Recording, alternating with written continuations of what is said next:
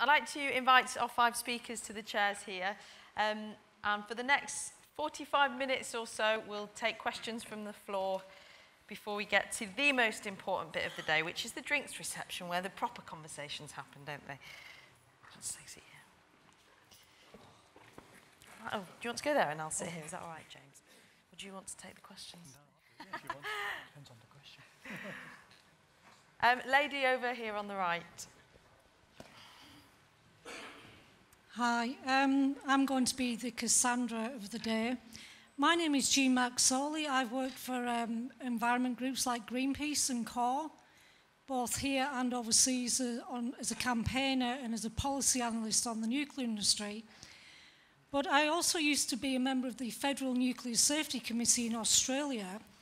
At the time, they first decided to try and get a license for a new reactor there. And it was the first reactor license in post-9/11. And I bring that up because the question I have for everybody on the panel, and this is the very pessimistic bit, is that given the rapidly changing and increasing risks of a number of threats globally and nationally to a whole range of programs, I begin to doubt whether there will be the corporate and government control over the next 100 to 200 years for a disposal program for legacy waste and new build waste if it ever happens. And now, as I say, it's a very depressing question, but I think it's one that has to be addressed. So I'm asking for the views of the panel, please. Yeah, I'm sure it's one that everybody's been thinking about. There's so many variables when you're making plans for the next century or so. Juliette, maybe we'll start with you from a government perspective. How do you plan around those variables that make nothing concrete? Can I talk from a personal perspective? Yes. Yes, I absolutely agree with you. Dare I say it, we live in interesting times. And I think any procrastination in terms of resolving the challenge of radioactive waste management, because we think there might be some better opportunity when, as we've been hearing, we have the technical solutions available to us now, we do at our peril, because we cannot be necessarily confident that we will always have the same governance and opportunities available to us that we have now. From a government perspective, we're very confident that actually we have now put in place a revised process, certainly for securing a geological disposal facility. And I think having learnt, I'm sure not all, but certainly the majority of the lessons from the previous process we've had here in Cumbria. And I'm hearing certainly a lot more willingness, both within government and indeed talking to industry, to actually realise that there is a need to actually face up to radioactive waste management and to put in place arrangements that will deliver safe final disposal sooner rather than later, recognising those kinds of challenges, but actually also building on the fact that there are global opportunities for growth too. Andrew, you said that progress has been glacial. Isn't it necessarily so? Well, it is the case that, yes, we need to find a solution. Equally, it can't be rushed. I must say I'm more on the pessimistic side here, because we do need to look at this question of timescales. And with the best will in the world, we're not going to get a repository, in my judgment, that will start to receiving waste until well into the second half of this century. And that repository is only going to take the waste, the high-level waste that we have now. There's still a huge amount of waste that will not be dealt with that. And if we get new nuclear reactors, that they won't start discharging their wastes until well into the next century. And I just ask you to look at the sites which are currently being identified. I represent the Bradwell site as a protester against that. And one of the main reasons I'm against the Bradwell site is the site is completely an irresponsible place to put nuclear waste. And this is the case with a number of other sites. However hard we try, there's a real long-term issue here, I think, of proliferation and diversion, which is the problem that Jean raises. But I mean, let us not think that we've got that this repository is a kind of final solution that's here and now. It's a long way off, and therefore we've got to try and manage this stuff safely in places where it can be safe. And we're nowhere near doing that at the And moment. do you want to come back on that as somebody who's worked for an organisation where they have found a site that's been successful? I mean, I think one of the things you've got to remember is you've got to start somewhere, and you've got to start. I think the other aspect is that the repository itself is modular, as it were. You know, you're not building the whole thing and then starting to fill it with waste.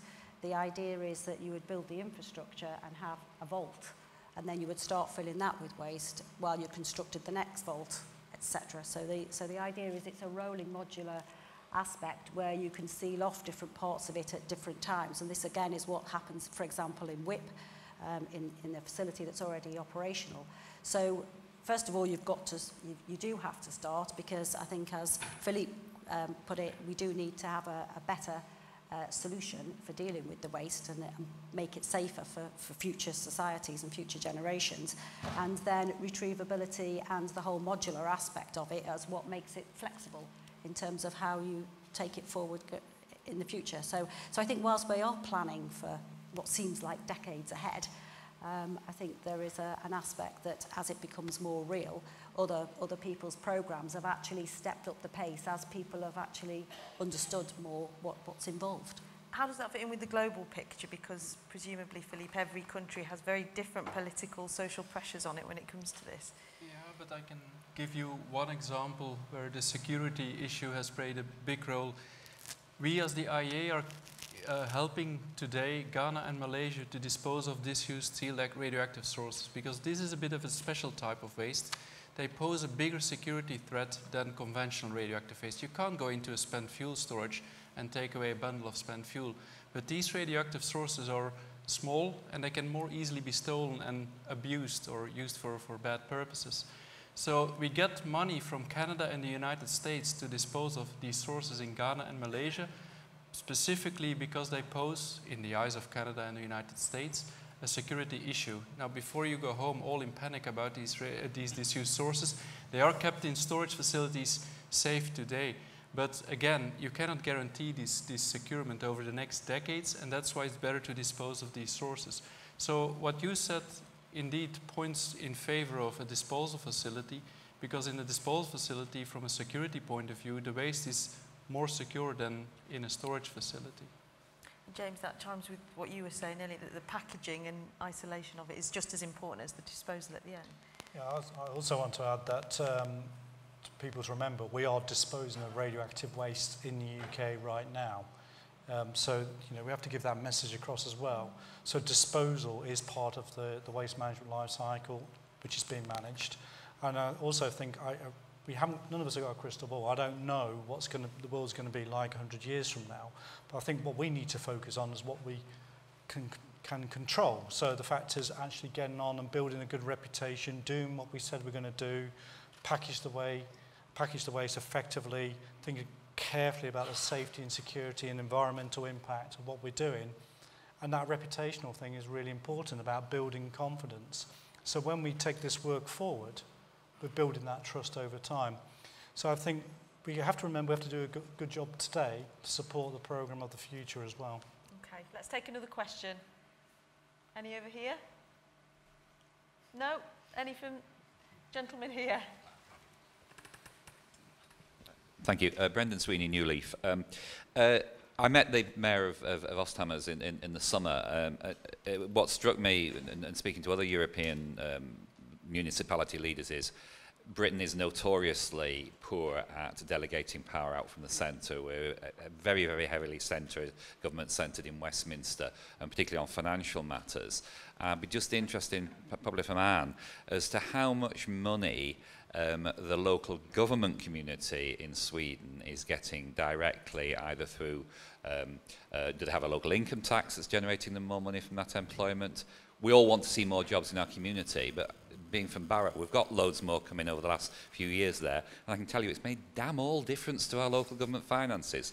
I do suspect that in Sweden they've actually seen much more money on it, and there is much more of an incentive to encourage local authorities to engage there with the GDF process, and similarly with some of the other ones around the world, than we've got in this country, where financially there just aren't the incentives for the local authority as opposed to the local community.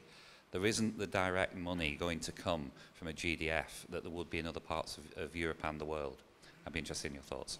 It's an interesting point, isn't it? In countries where it's perhaps more of a federal system and less centralised, it's easier to sell it. Is that what you found in Sweden? Yeah, it is. I mean, effectively, they don't really have regional governments there. There's an awful lot of power which is down at the local level, the municipalities, as they call it.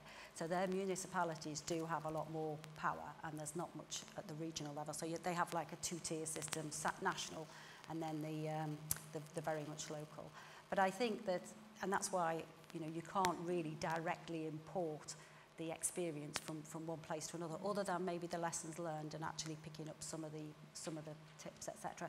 But I do think that the one thing that they did do is they were able to use their imagination and be very creative about how they thought about what you might call leveraging opportunities and working on this added value aspect. So what they did is they effectively got the local community people, the developer and the developer's parent company in a room to actually have discussions about how they added value in terms of some of the projects that, for example, even the NDA are even involved in now, you know, those sort of actually perpetuating them more. And I think they had a lot more imagination and a lot more brain power went onto that to open up the possibilities and be a bit braver about asking, can we have this, can we do this, can we do that? But it had to be under the heading of added value, not just, oh yeah, that seems like a good idea, I'll give it to my brother-in-law sort of thing. It was a very, you know, very well thought through system. Juliet, you don't work for the Treasury, so we'll not put pressure on you about local government cuts, but do you think there's an argument to say more money does need to be put into the region? So if you're going to have a big open debate with communities, there needs to be the finance there to give the infrastructure. I think certainly there needs to be that added value conversation. Now, whether that's in the form of a benefits package, whether it's in the form of those other transformation opportunities, development of skills and capabilities in the local area that allow them to grow in other ways and means. That's the conversation we absolutely need to be having. And I think, you know, more generally, when we think about radioactive waste management, a lot of the local authorities already, we ask an awful lot of them in terms of having the skills and the capabilities to advise on radioactive waste, but actually without really giving them access to the resources and the skills to do that. So again, I think we need, whether or not you're looking to host a geological disposal facility, there needs to be some wider support given to those skills and capabilities, so that actually the planning regime right across the country, whether it's for geological disposal or indeed for other forms of waste management, can actually be supported through the planning system. Bottom line, James, is it sellable as a concept? Can it work? What's interesting is I think we talk about waste management a little bit as a dirty word. What about trying to communities to recognise we could develop a world-class capability in terms of waste management. So shifting the language like they have in Sweden. So the sell is a bit more stronger in this respect. I mean, it's interesting, I am biased, I freely admit when it comes to waste management, but I hear that people are always interested in new build or different industries. Actually, the area of waste management is a really important one for the nation, and also the technological advances we can do there, we should be shouting more about it, full stop. Nothing that will help. You can understand why, though, if it is sold as this is a great thing for your community. Communities may start to feel, Philippe, like they're being bought for something that actually isn't very pleasant for their environment. Well, yeah, some people would call it bribery, but as Anne pointed it out, it's not just giving a check and you can do what you want. It's about creating added value. And I can just refer to the only experience I have is from the Belgian program. And there the local communities had actually a say in the design of the disposal facility. So they were not just involved in terms of giving them benefits, they were actually involved in how we're going to solve this technical, scientific problem. And one of the things they wanted, for example, is, that was one of my slides for the disposal facility they plan to build in Belgium. Underneath that facility is an inspection room.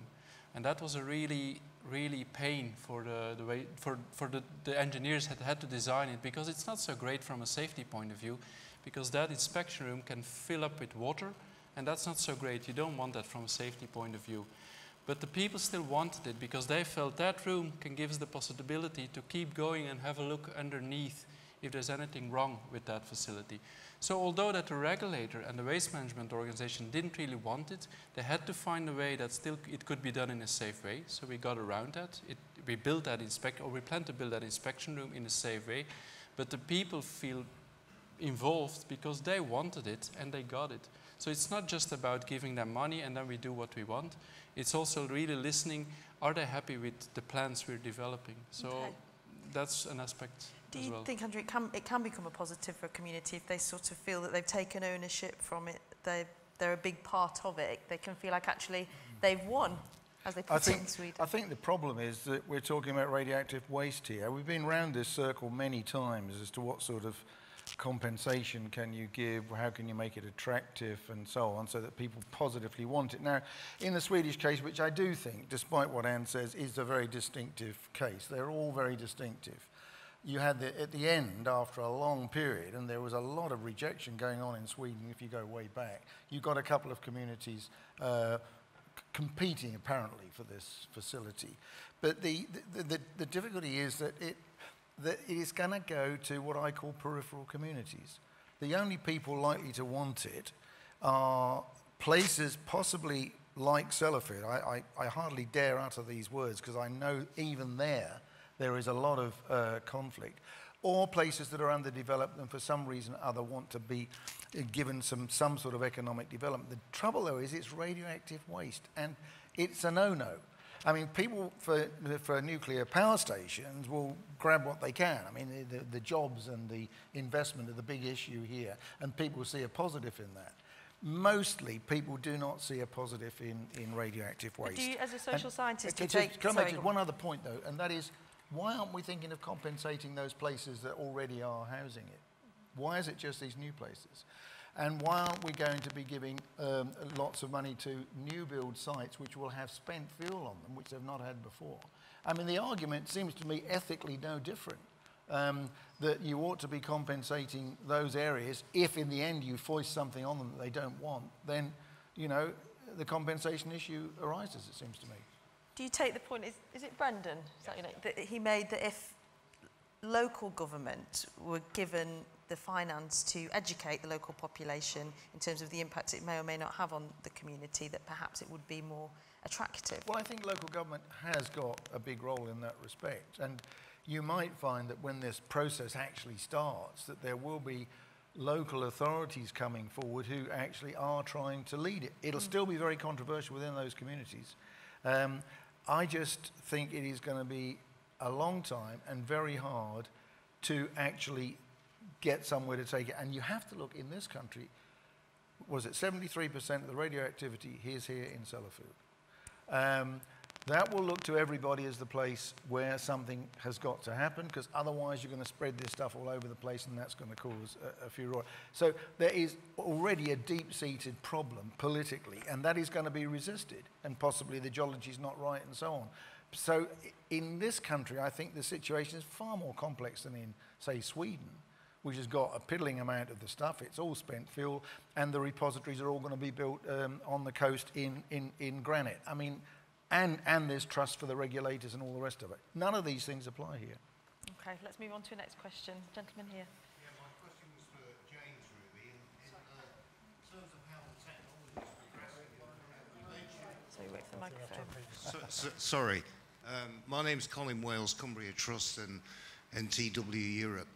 There's a question for James. You mentioned about opportunities for waste, and I've been following the what Dr. Tom Scott has been doing at Bristol with diamonds and compacting radioactive graphite into diamonds, which are little tiny batteries. And I just wondered where that's all going to go. It's well known that we have a problem with repositories in terms of gas generation for the first 1,000 years. And it just seemed to me that opportunities may exist to decarbonise what goes into a repository, if indeed anything does. That's all. I just wondered what your thoughts were on how we take advantage of these discoveries and what that might mean for communities such as this that have the radioactive waste. Thank you. First of all, I think NDA is very supportive of innovation and innovation in terms of development. I think we also have to recognise sort of the timing of development and how that will fit into our programme as well. So I think we're always on the lookout for new technologies and how they can support the programme. So we're very interested in how we could, for example, minimize waste volumes full stop, how we make waste more passively safe. So that whole technology has to be, I think, looked at and investigated, but at the same time, we have to make progress. So we have to get on with the job in the near term, and in parallel look at those alternatives as well. But we have to see the clear benefit over the existing baseline we have. And also the site licensed companies are obliged to look at the best available technique. And we know that technologies develop over time. So I'm personally open to new technologies, but we have to deploy them in this world as well. And they have to be affordable. So all these other factors need to come in, and the NDA does directly sponsor R&D, but not just that, the site license companies do as well. So it's about that, how we deploy such technologies, how mature they are as part of the process. As we've already said, we're talking about a long period of time here. I would say as well that we're probably a little bit different from other countries in terms of waste management, because we do deal with mixed waste quite a lot, which makes it a bit more difficult to isolate those waste streams which may be more amenable to the sort of thing you're talking about. Anyone else in the panel want to add on I just wanted to agree with it. I mean, whenever I hear the NDE speak in forums like this, I think, yeah, they're on the ball here. They know what they're doing. You know, you go away and you begin to wonder to some extent. But, I mean, from what I've heard today, and it's very reassuring because I agree with you. I think what I've been trying to set out is it's going to take a long time. However fast you want to do it, it's still going to take a long time. Let us recognize that, but use that time for the sort of thing you're talking about, getting some passive safety in as we have to store it. And we are saying to the future, you're going to have to take some responsibility for this. We don't, you know, we'll do what we possibly can, but that's the fact of the matter. And also exploring as we go other options. I mean, minimizing the waste, putting it in safely, maybe partitioning transmutation. I don't know what the possibilities are there. All of these things are possible. A geological disposal seems to me at this juncture one of a number of possible options. I mean, it may be one we have to use for certain types of waste, but there may be other things. We have to move forward slowly. And I think empirically, that is the fact. We do have to understand this. That for social reasons and physical reasons, in this country, it's going to take a lot longer than we may currently think. Okay. I mean, the idea we're going to have a repository by 2040, ludicrous, absolutely ludicrous. 2075, I think, doubtful. Maybe the next century, I don't know, it's a long way off. Okay. Can I just comment on that? I mean, because I absolutely agree with that. It will take time to develop geological disposal and have the right solution for those wastes that require geological disposal. But I come back to the point that James made very eloquently earlier, that the vast majority of the radioactive wastes that we generate in this country do not need geological disposal. But actually we have created a culture of filling up our cupboards and waiting for a geological disposal facility to come. Actually, the principles that govern safe final disposal are the principles of the environmental safety case. We can make those cases. And actually, whilst we should take the time to deliver the geological disposal solution, we shouldn't take the time where we have those other opportunities available to us. And we should get on and deliver. So, yeah, fine. Take the time on the one hand. On the other hand, actually, let's get to it. There's lots you can be cracking on with. Absolutely. Yeah. Okay, question from over here.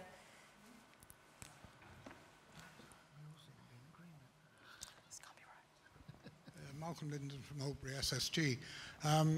The driver is already there to need a deep geological disposal facility, as Corwin decided and the government have taken on board that that's the way that it's going to go. So we've seen it going round and round a bit in the last few years, where we've tried it, had questionnaires, answered things, as some of my colleagues know well.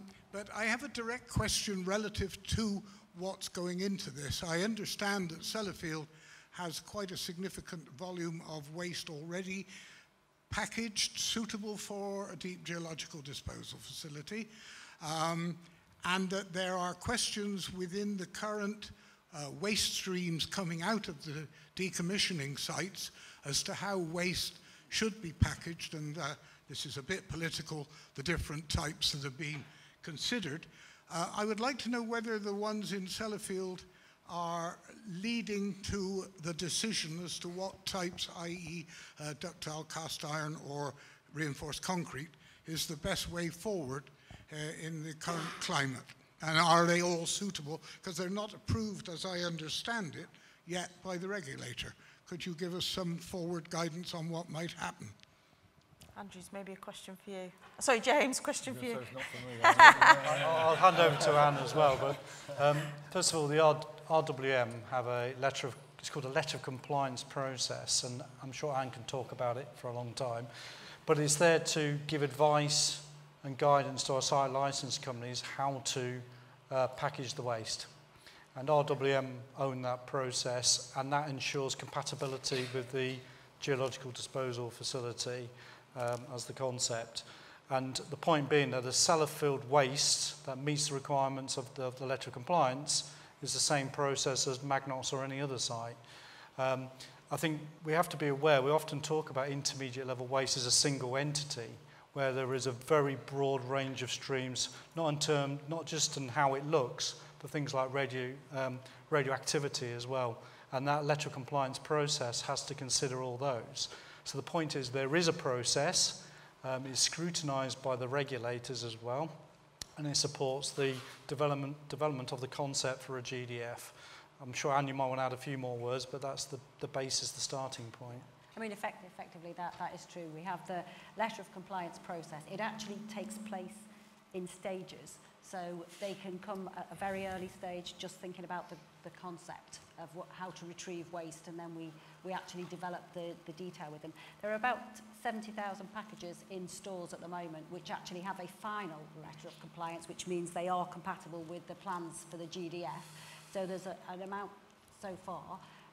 We're packaging thousands of packages a year as the NDA decommissions its various sites, so that's increasing all the time.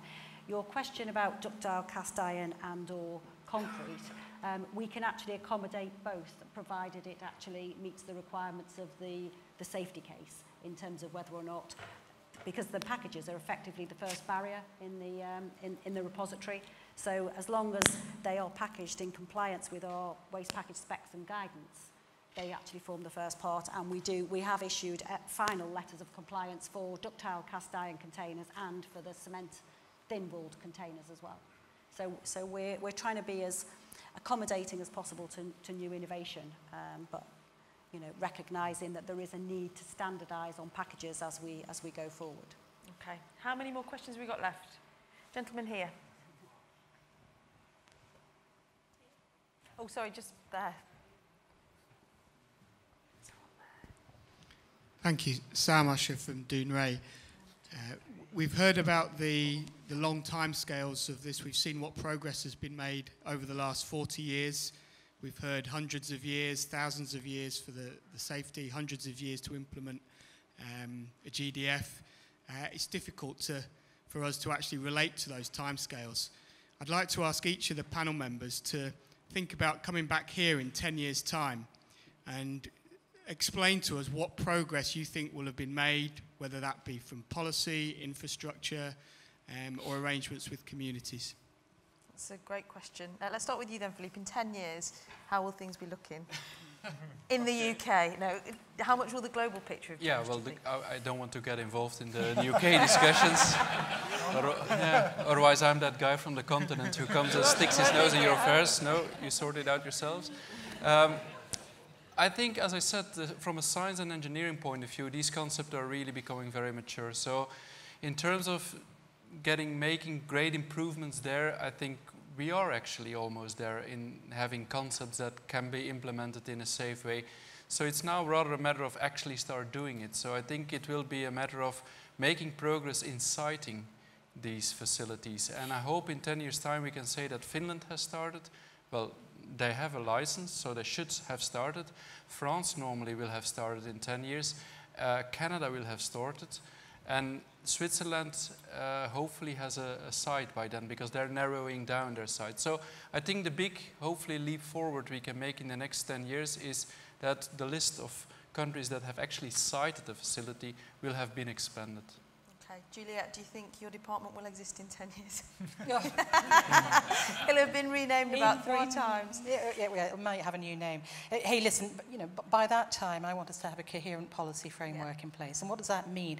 It means we stop prevaricating over what the particular label is that we apply to radioactive waste. We have clear leadership and governance for a national programme for radioactive waste management that gives us the centre of excellence and the skills to drive better radioactive waste management across both nuclear and non-nuclear sectors, that we get the standardisation. We have thoughts in our head about how we deliver more centralised and regional approaches to delivering radioactive waste solutions. Do you feel like there's an understanding at government level of the urgency when it comes to disposal?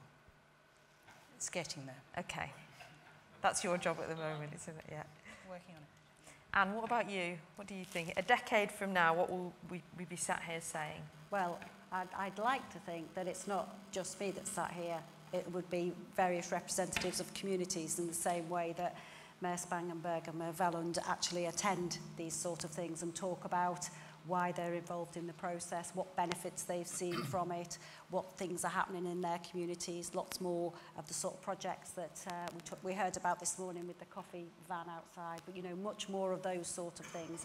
And that we've tapped into a lot of our sister organisations, and there's a lot more of an international feel to the whole thing. So we put ourselves on the world stage, but it's not just, shall we say, representatives of the industry, but it's a lot wider community that's talking about the excitement, shall we say, of developing a GDF.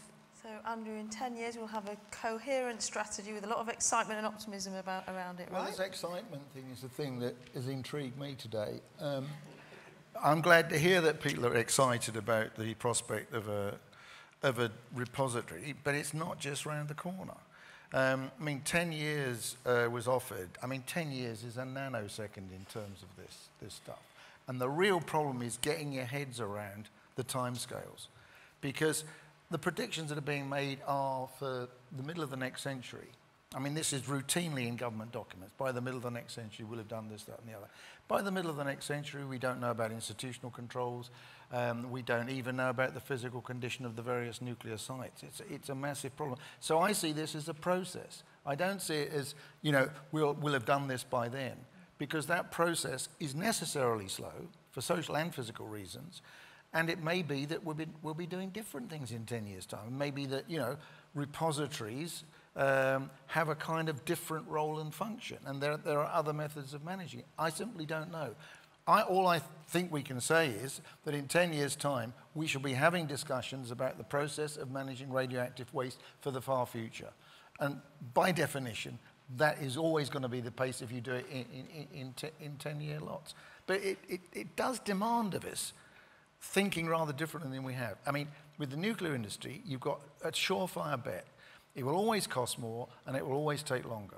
And so you have to understand that, I mean, the timescale thing, I think, and I've been delighted today to hear, we've opened up on this question of timescales, because we've got to be honest about it and try and understand it better. But in a decade from now, James, people will want to have seen progress. What do you see that progress? Well, I mean, I'd come from several directions here. I think one, in terms of when we talked about the legacy ponds and silos at Cellar, for example, I'd like that to be proper business as usual in terms of it becomes almost routine. Yeah. We're retrieving the waste, we're dealing with the waste.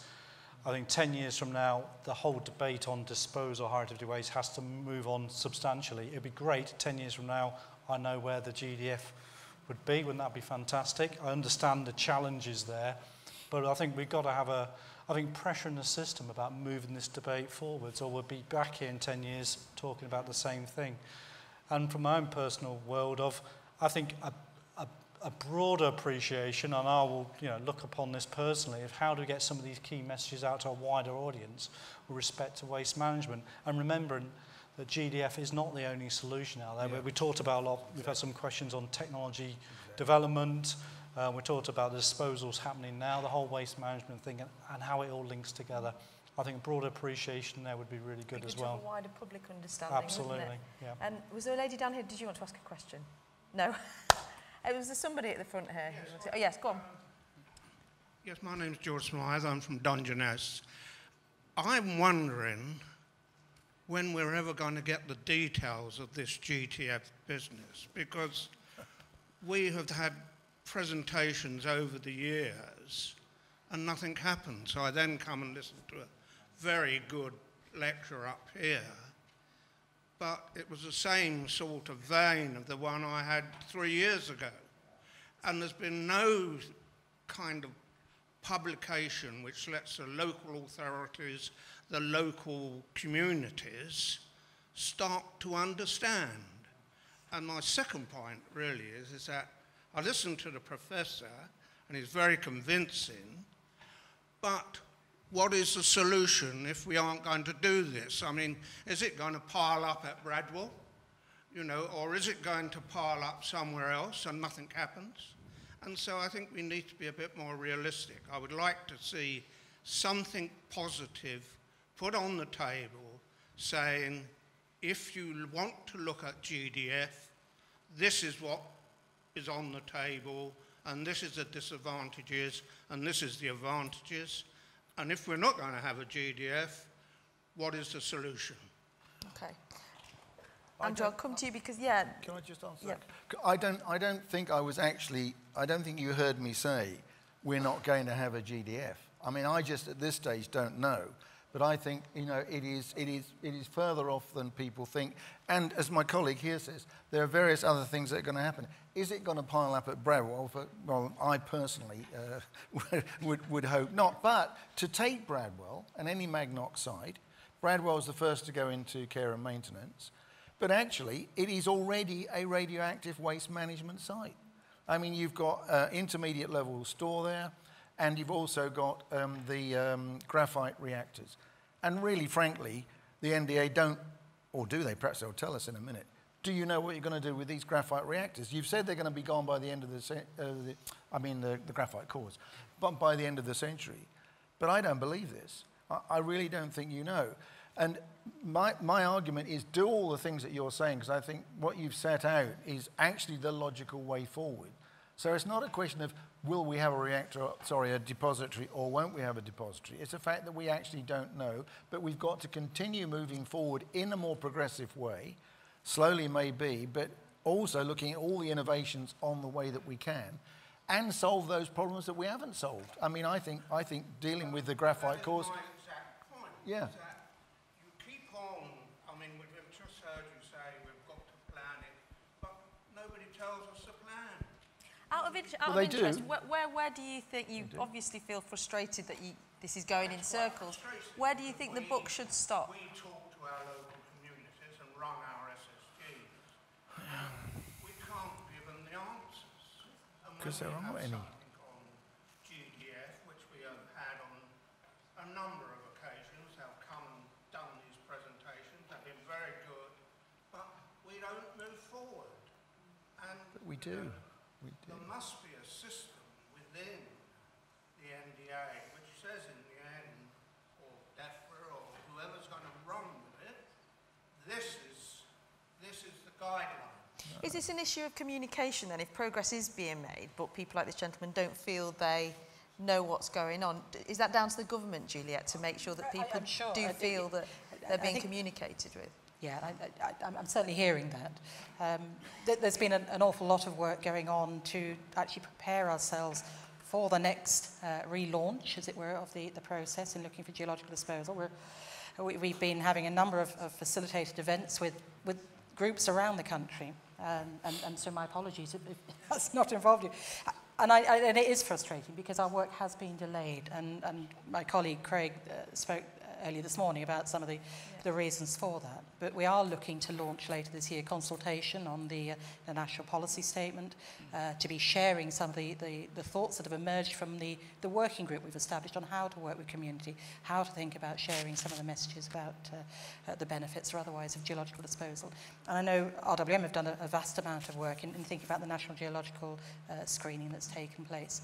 So I understand your frustration, but at the same time, I think within government, we're very keen that when we start this process, we are all ready to start this process and that we go forward confidently. And I was delighted to hear Marianne's comment earlier this morning about that need for some of the wider engagement and support, because as we go out and we want to start exploring opportunities for geological disposal, let's not have in our mind RWM trundling around the country in the RWM bus. This needs to be a national conversation that takes place, founded on some good quality education, advice and communication. Are we there yet? No, I don't think we are. So let's make sure we are ready when the time is right to go out with that. And meanwhile, signpost along the way that this is still happening. I think that's the key, isn't it? Making sure you can still feel the pulse of progress. Let's take a question here.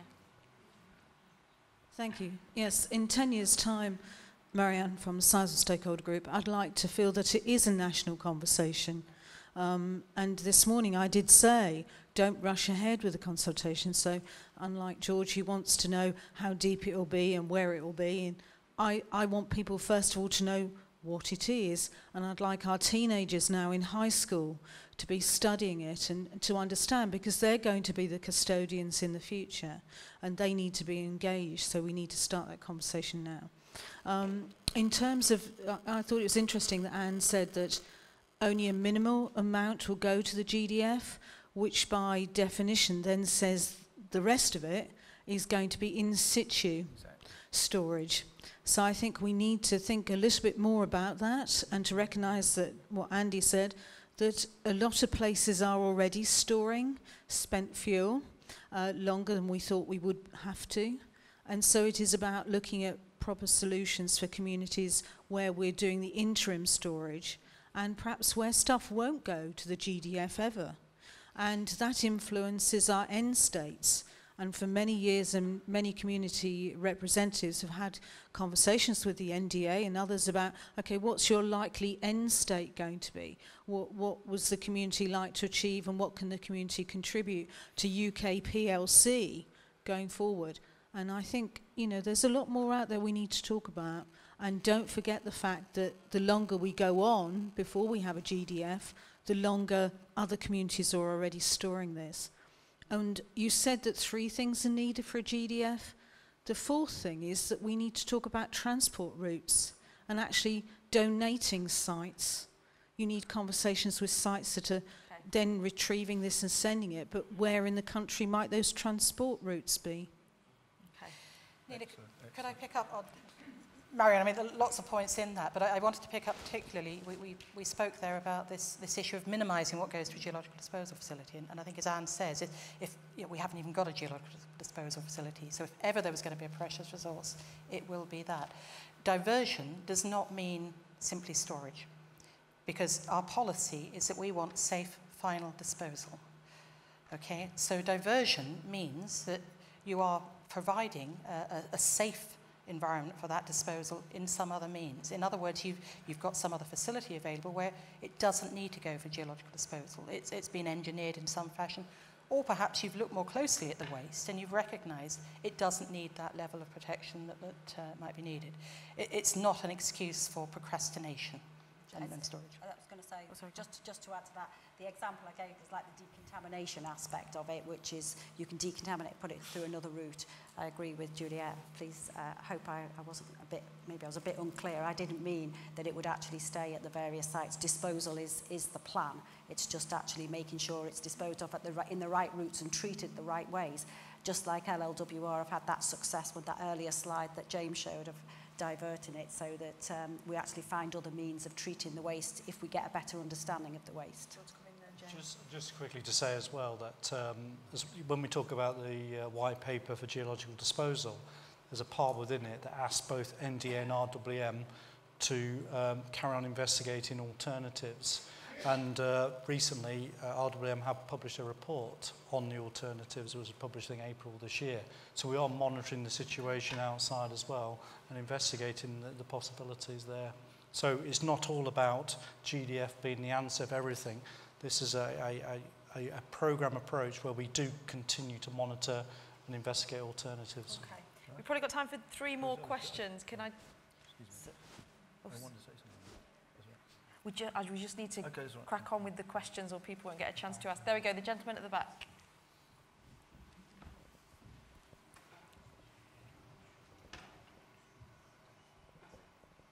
Thanks, it's great to get an opportunity to speak. Councillor Mark Deary is my name.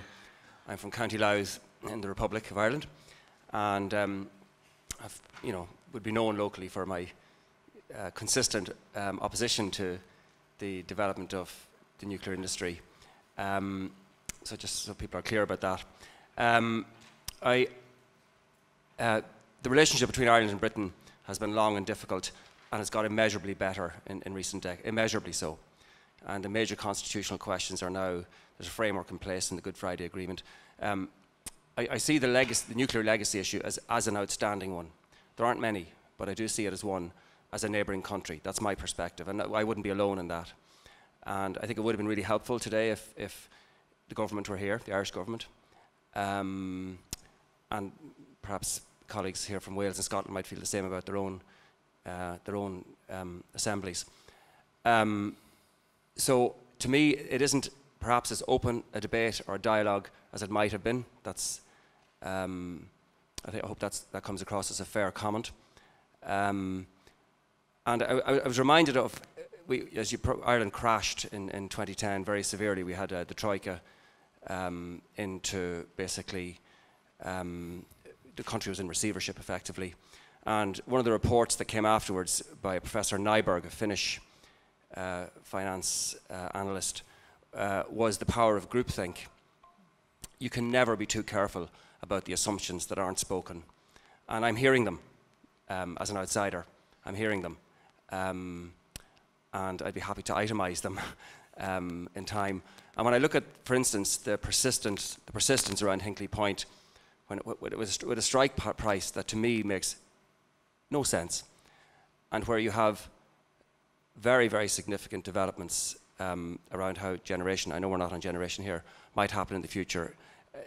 It seems to me that's a red alert. Sorry, a red flag. There are assumptions there that need to be challenged. I can't explain it otherwise. Why that decision would be persisted with.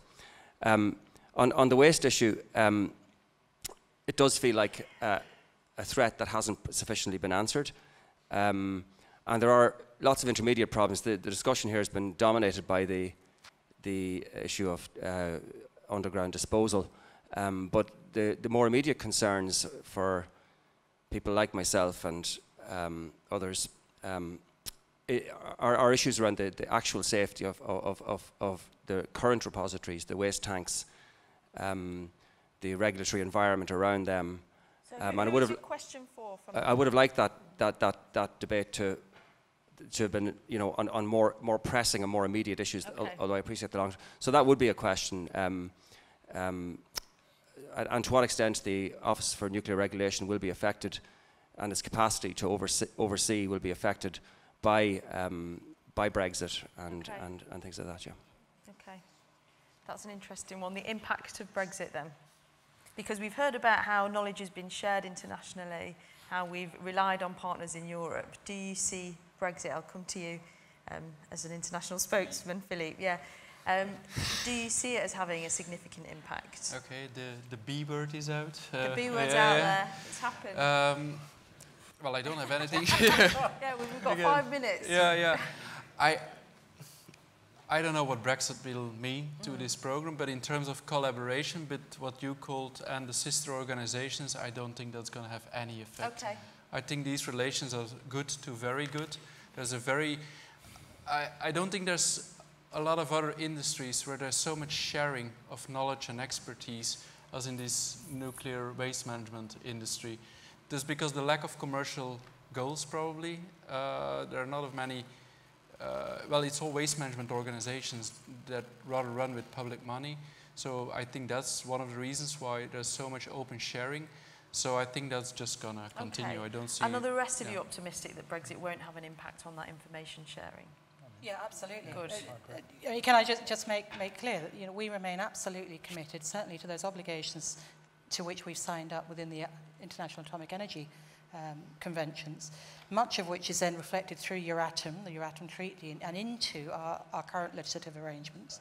As we go through Brexit, what we're looking to do is to mimic anything that might not already be enshrined in UK legislation into our UK legislation so that we retain those arrangements in place. Now, there's going to be effort needed in plugging some of the gaps where, for example, at the moment we rely on a safeguard system, and that's where the Office for Nuclear Regulation is being given some of those powers to resource up and to address that.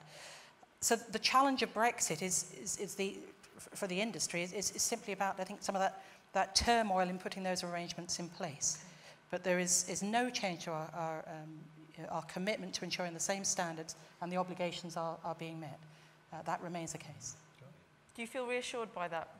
Well, except for the role that the European Court of Justice has in arbitrating, I mean, where is that going to happen? I agree with you, sir. I mean, I think that's the biggest challenge, which is understanding where then is the hook in terms of ensuring you have access to appropriate enforcement and recourse to details. And I haven't got a solution to that, but it's very much something we recognise and is on our radar that we need to understand and ensure that we have those mechanisms in place. Andrew? I don't want to answer the Brexit question, but I do want to address what you said before that, and also to reflect on what Marianne has also said earlier. It seems to me, I mean, I don't get excited very easily, and I'm only partially excited now, but I have reflected on this afternoon's discussion in particular, and it seems to me that we are in a somewhat different place to where I thought we would be. I mean, up to now, the repository has been a kind of holy grail of everything. And that, I think, has been a problem in terms of looking at radioactive waste management for the longer term. And my colleague here, for example, has pointed out that a lot of other things are happening. Marianne has said we need to discuss, as we do, the whole thing that's going on the various sites and so on, because there's a lot going to happen in the next few decades to do with existing modes of waste management and what we should be doing and what we have to try and get answers to, and alternatives are coming up with the way that we manage it and so on. So let us put the repository back in its box to an extent as part of the process, as something out there that we will strive towards at the moment, because it does look the best possible. It looks the best long-term thing, but it's not the only thing. Yes. The game is much wider than that. I think the various site people have to recognise this. We do have issues, and I think the NDA are struggling towards somehow to giving some sort of solutions to that. But we need to know a lot more from them about this, I think, on how we're going to deal with the graphite, for example. And so on. And it is a process, and it will take time. And if we're going to be fair to the next generations, intergenerational equity, we've got to deal with all these storage matters as well. Okay, we've probably got time for two more because we are running out of time. Here we go. And then was there someone over there that's had their hand up? Oh, and you can be the last one. Thank you. Paul Lenatovich from the Isle of Man. The place you can see just across the water there, we're not actually part of the UK. Notwithstanding the last comment about geological disposal, bearing in mind that this material is going to be a problem for millennia, which means civilizations will have come and gone. We can't imagine that we are still going to be around at that time. It's going to be some other civilization beyond us, I guess. So the place that's chosen for it is absolutely crucial that it's suitable.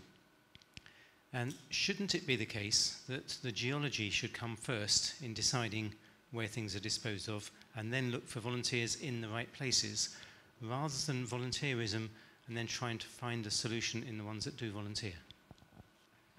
Yeah, Anne, that's probably a good one for you. That is... I haven't spoken yet.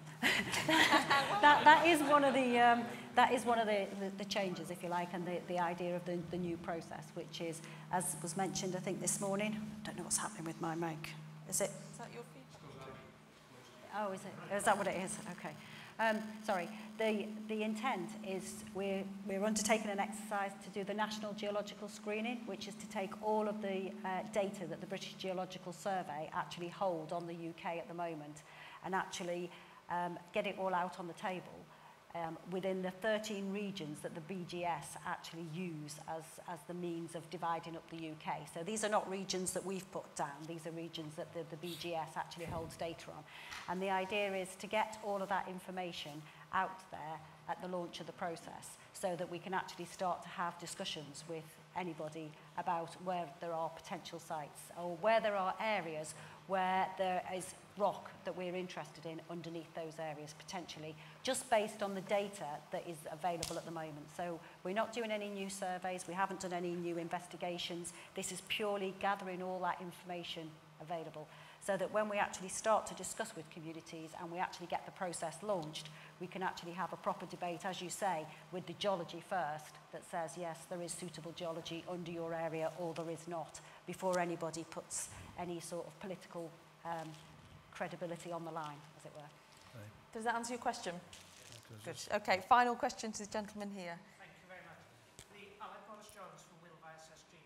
I listened to the professor and I thought his comparison... Sorry, microphone. Alex Morris-Jones, Wilva SSG. I liked what the professor said about the comparison with the Holy Grail. We do know that the Holy Grail was never discovered, but put that to one side.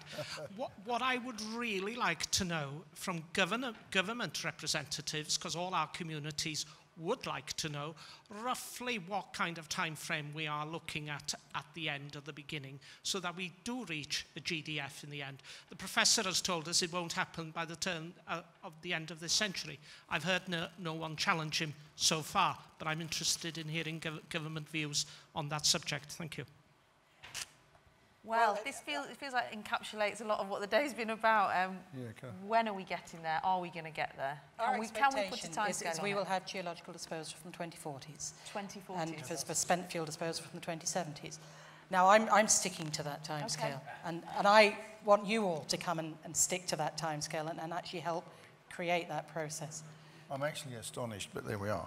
But I want to say something, because timescales has been a big issue today. I'm very pleased about that, and we're starting to think about that. But the question has just come up about, shouldn't we be looking at the geology? And I would just say to people, be careful what you wish for. Because if you do it that way, then, places will be isolated and you won't know about the community side. I think the two do have to come together, because we're dealing with two axes. We're dealing with intra-generational equity and we're dealing with intergenerational equity. So the voluntarism is, it seems to me, important in the present context, in that we do need communities that are willing to participate in the present generation. So you have to have that side of it. On the geology, this is where the intergenerational equity issue comes in. We need to have places that are sort of safe forever, because actually nobody can possibly say what's going to happen in a million years' time, which is what these things are programmed for. And we're basically going to let the future take care of itself. That's what we're going to do. So therefore, we better make sure that if it's going to take care of whatever that future is in a million years' time, just think about that. We're not a clue, have we? I mean, they may all be robots by then anyway. But I think, to get the thing, you've got to do the two together. The social and the physical, the intergenerational and the intergenerational. And there's nothing you've heard today that's made you revise your view that that's not possible in the next century? What's not possible? Finding a space for Well, I don't think that's the only issue. Is the point I've been trying to make. There's a whole lot of other things. And I don't think at the end of the day, no, I don't personally. I think it'll be a long time. I think, if we get a repository, it's going to be much later than people think. I mean, 2040 seems to me hopelessly optimistic. But James. So the point is that the planning assumption is for intermediate level waste is 2040, and there's a process to go through. I've just heard a couple of times the conversation about graphite. To be clear, the graphite is a waste stream, and our current position is that material will also end up in a GDF, but also around about that conversation with graphite is one of those waste streams which we talked about the broad range, which is intermediate level waste. A lot of the graphite is right at the bottom of ILW, and actually some of it is low level waste as well. It's nothing special. It is a high volume stream, absolutely, but it's not a special case. So we just need to understand that context. I've just mentioned a couple of times. So the solution for the Magnox graphite is a GDF as well at this moment in time. Philip, you've seen solutions evolve around the world. Is it realistic to say 2040s here in the UK? Well, again, I won't comment on the UK because I don't know your situation. You can call me a coward, but I'm going to shy away from that. Blame no, okay. But I think internationally, yes, that's You've perfectly seen it possible. Before. Yes, yeah. yes, yes. Yeah. I just wanted to comment on one thing you said, that over 1 million years we cannot predict the future. That's completely true when we talk about our societies and the surface. When we talk about deeply underground and geological environments, and I'm not here to promote geological disposal, but a million years is also a nanosecond for geological process. Because that's the core of geological disposal, is that over a million years, these environments are very, very, very stable. Not all environments, but some environments are. So that's why we look for geological disposal. That's just one thing I want to... Final word from you, Anne. 2040s, is that realistic? 2040 is still the planning assumption. As you'll be aware, we keep our plans under review all the time, and in discussion with NDA about how that meets with the NDA's plans for decommissioning sites and actually taking things forward. There are scenarios where 2040 will be possible. There's also scenarios where it could be a lot longer than 2040. So I think if you were looking at any major program and looking at infrastructure programs and how you actually plan them and do your probability, your program probability of 10, 50, 80%, you can get a range of outcomes. But I do think the one important thing is that just because it takes a long time is not the reason to defer it. It just seems to me as though people are saying, oh, it'll take a long time, so let's not bother. I think, the one lesson that we find from looking at the overseas people, it's like what I call the hare and the tortoise sort of idea. They've plodded on very, very steadily, built up a head of steam, put a lot of effort into building relationships with various people and communities and governments and building confidence in the whole system. And the sooner you start that and the more you actually put your effort and accelerate into that, the more the programme will go. But just because it takes a long time is not the reason not to bother. I think that's a good note to end on, and hopefully today's discussions will feed into the big jigsaw and move everything forward. Thank you so much for having me today. I've really enjoyed it. Well done to the panel.